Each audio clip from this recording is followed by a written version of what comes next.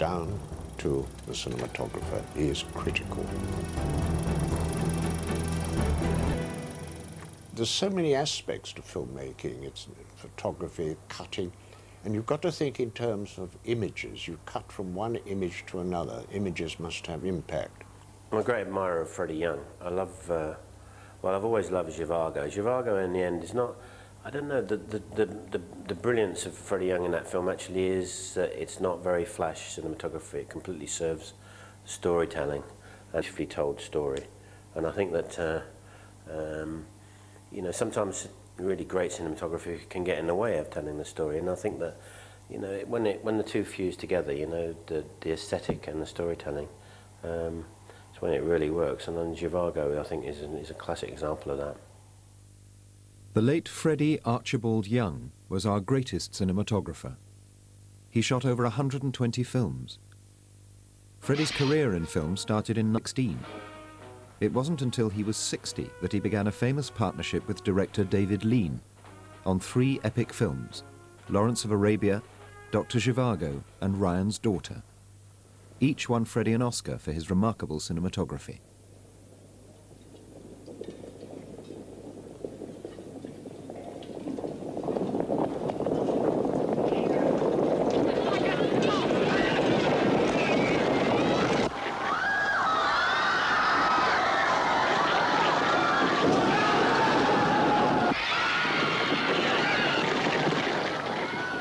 Freddie Young left school in 1916 at the age of 14 to help support his family. I used to go to Lime Grove swimming baths every Saturday morning with my brother.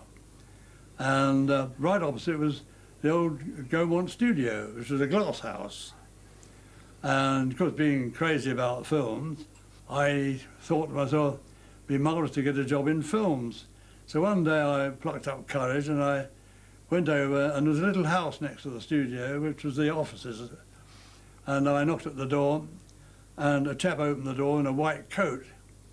And he said, "What can I do for you, young man?" And I said, "Well, sir, I would like to get a job in films." He said, "Well, what are you interested in?"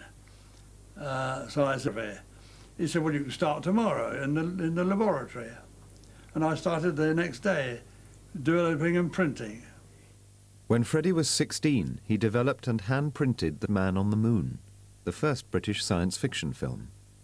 I went up into the studio as assistant cameraman. I was 16 by that time. And I, you know, pulled focus and adjusted the stop and all that sort of thing. Freddie's first job as a cinematographer, Victory.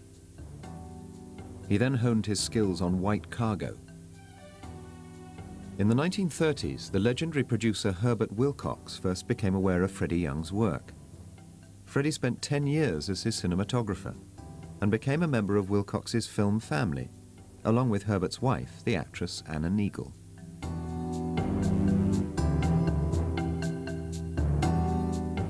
In 1939, Freddie photographed the classic Goodbye Mr. Chips, with an Oscar-winning performance by Robert. Herbert Wilcox took Freddie to America to make Nurse Edith Cavell, the only film Freddie Young would ever photograph in Hollywood. As war broke out in Europe, Freddie tried to enlist, but was told that he was too old, so he joined Michael Powell and Emmerich Pressburger to photograph the 49th parallel in Canada and England. Freddie, still determined to play a role in serving his king and country, eventually joined the Army Kinematograph Service with the rank of both to direct and photograph films with fellow cinematographer Freddie Francis.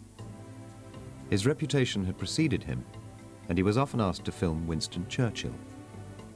He always insisted on being known as Mr. Young or Sir, and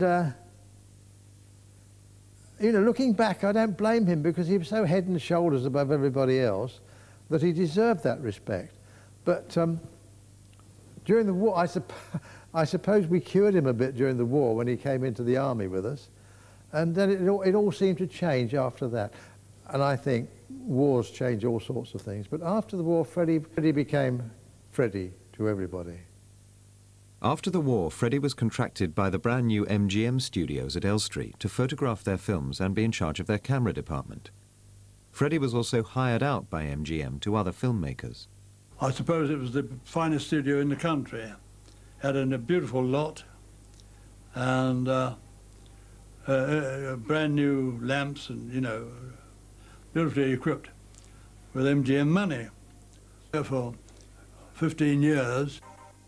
Hollywood came to Freddie Young. He worked at Elstree with directors and stars such as George Cukor, Spencer Tracy, John Ford, Vincent Minnelli, Clark Gable, Ava Gardner, and Grace Kelly.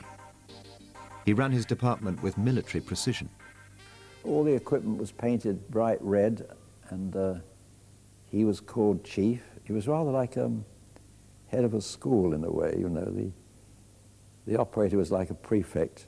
He was imbued with the ambition of making English crews as good as, if not better than, the Americans. I heard, and later I was to see, Freddie Young line his camera crew up every morning in front of the camera and inspect them from head to toe and correct their dress if it needed to be. He was a disciplinarian in his work, and everybody knew it. Nobody took chances with Freddie. There was no gay laughter around. After shooting, yes, but not while shooting. After all, he was head of a big camera department at MGM, and I suppose one needed to do that in those days because, you know, there weren't many top-class cameramen around. Lots of people were sort of coming up, and I suppose one had to sort of keep command of the whole thing.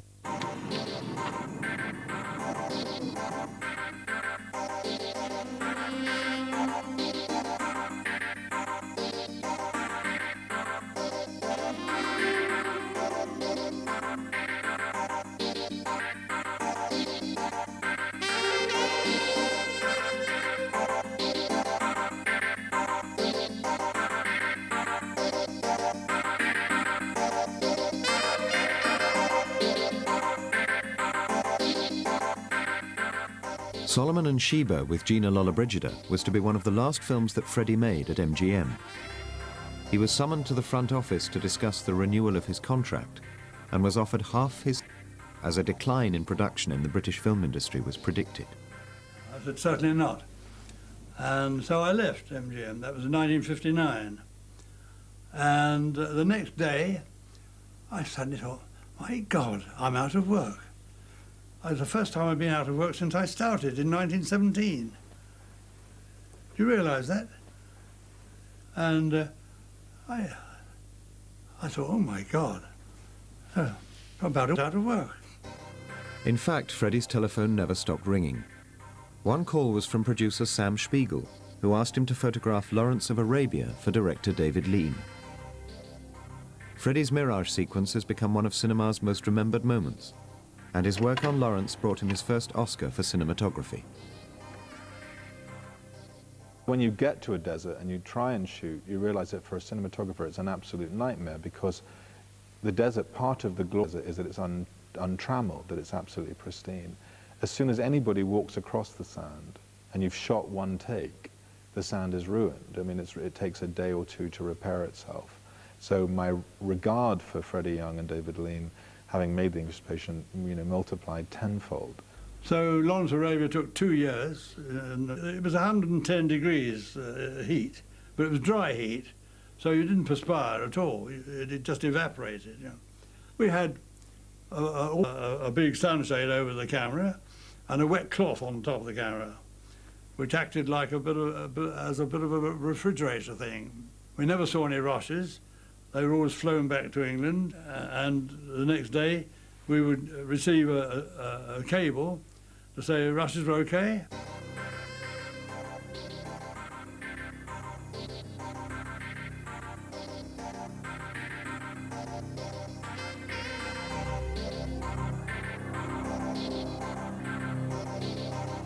In 1970, Freddie was reunited with David Lean in Ireland to photograph Ryan's daughter. So I was amazed to get a 22-page letter from David begging me to come and photograph Ryan's daughter. But he said, but Freddie, we've got to do something new, something different. I'm afraid we're old-fashioned. You've got to sort of have some new ideas, and I've got to have new ideas. Because these youngsters, you know, who are coming along, they're doing outrageous things, you know, and I keep worrying that we're getting old-fashioned, all that sort of thing. He went on. But I said, well, I think you're a bloody fool, David, because you're a marvellous director and you're making a successful film. Why should you worry about these young people? Ryan's daughter was lashed by the weather and the critics, but Freddie won another Oscar for his work. In the same year, he was awarded an OBE. I remember Zhivago from being a wee lad and thinking what an epic that was, and in no small part was that due to Freddie Young. When Freddie turned up, whatever David dreams, I dream, he's got to make it work on film. And we discussed it at length.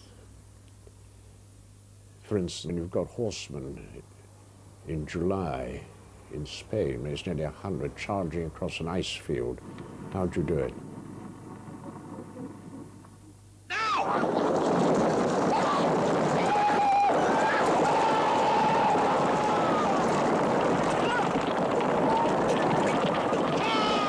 People were amazed when they heard it was all shot in Spain, because, you know, it was meant to be shot in Russia. But in fact, David Lean tried to make it in Russia, but of course they wouldn't allow us to do Dr. Zhivago in Russia at that time. We painted trees white in the winter and covered hedgerows with white plastic.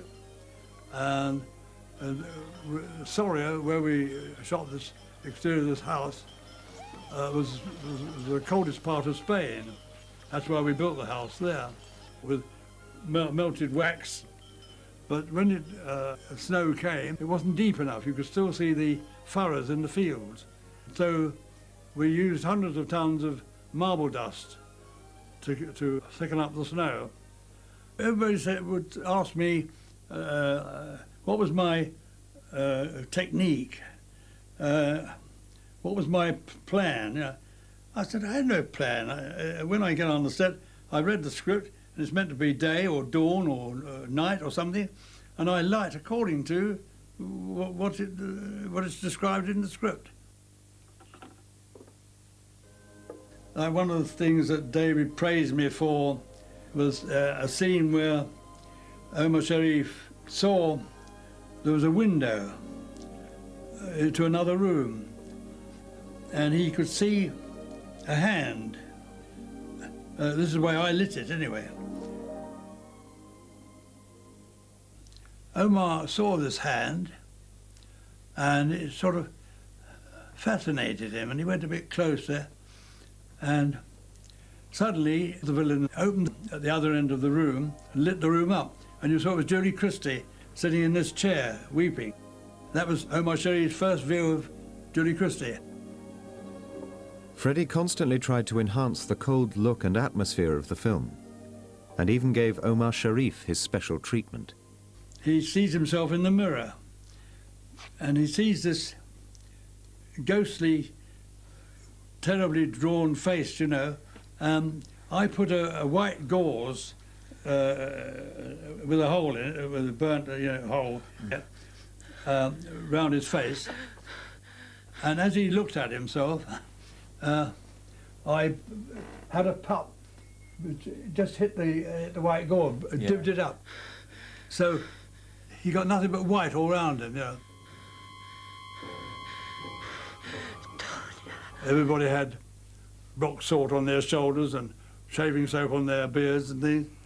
And a lot of the stuff was shot in hot weather. Everybody pretending to freeze. I put a faint blue filter on practically everything to make it wintry. It was my biggest challenge in my life, Dr. Zhivago, photographically. Freddie Young's stunning work on Dr. Zhivago brought him another Oscar for his cinematography. I wished I'd had better education, but on the other hand, I got all my education through making films. A beautiful man, and a man with celluloid running through his veins, I think. He's the quintessential, if you like, British technician. He's what I think every post-war British technician aspired to be. Successful, canny, handle his relationships well. Remarkable man, absolutely remarkable man in every way.